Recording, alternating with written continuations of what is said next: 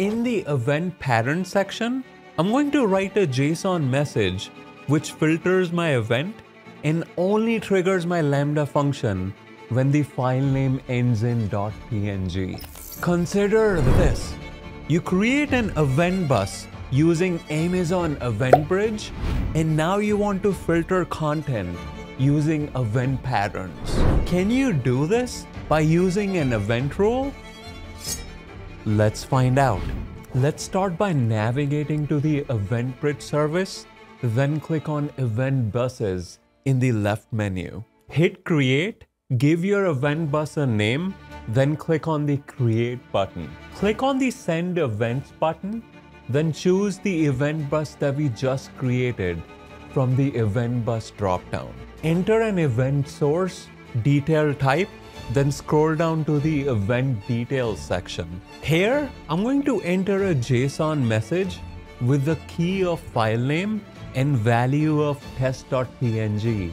Then click on the Review button. Now we can see our complete event message and how it will be sent to our Lambda target. Next, let's head to the Lambda service, then click on Create Function and give it a name. Choose Python 3.10 from the Runtime dropdown, hit Create, then scroll down to the Code Source section. Here, I'm going to enter a print statement that prints my event, then click on Deploy to deploy my changes. Click on Test, then hit Invoke to invoke your Lambda function and confirm that your function is working as expected. Next, let's head to the EventBridge service, and this time click on Create Rule and give it a name. Select the event bus that we just created from the Event Bus dropdown, then hit Next. Choose Other for event source, then scroll down to the Creation method and select Custom Pattern. In the Event Pattern section, I'm going to write a JSON message which filters my event and only triggers my Lambda function when the file name ends in .png.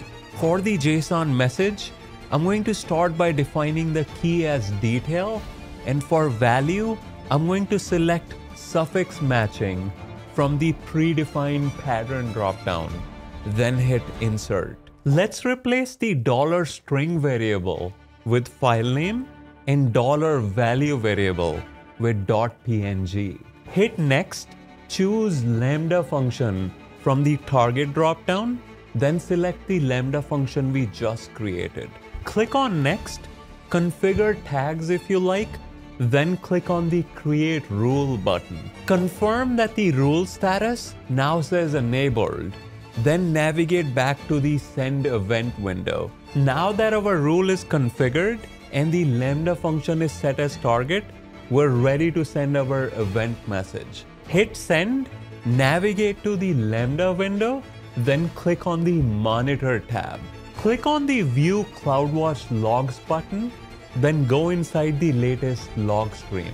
Here, you should see your event printed in the execution logs with the file name of test.png.